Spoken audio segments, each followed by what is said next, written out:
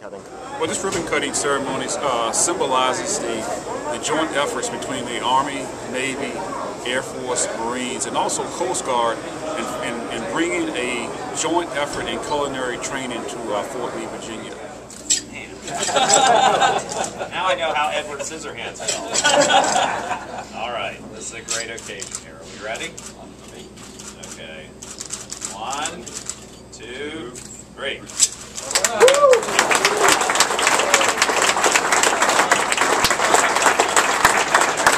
The majority of the facility will belong to the Navy and the Air Force, but Army personnel and other services will be able to train. Facility, 45,000 square feet.